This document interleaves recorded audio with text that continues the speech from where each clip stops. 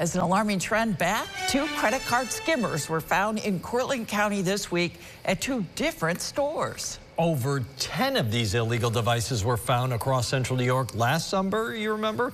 Well, NewsChannel 9's Jeremy Skiba has advice on how to protect yourself from these scammers. Trooper Lanaya Crane was one of many members of law enforcement who spent last summer dealing with skimmers found all around central New York. They're at gas station pumps, they're at grocery stores, they're everywhere, anywhere that you can make a transaction. So any place could be an easy target for someone who's trying to commit a crime. Just this week, 2 were found in Cortland County, one at the Save-A-Lot in Cortlandville, the other at Greg's Supermarket in Marathon. The resurgence not surprising Crane. I figured that we would eventually be addressing it again. It's a very easy crime to commit as far as how many victims, how much money you can take, because there's so many of these readers. The devices were found on top of the credit card scanners to mimic the actual card reader.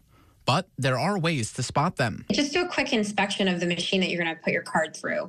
If it doesn't look right, it probably isn't right. If you just kind of give it that tug, I would also look for those tamper-proof stickers. A lot of these big companies have gone to that. You'll see them on gas station pumps too a lot. They'll have that little tamper sticker.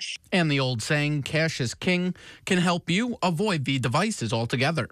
If you don't have to use the card, then don't use the card.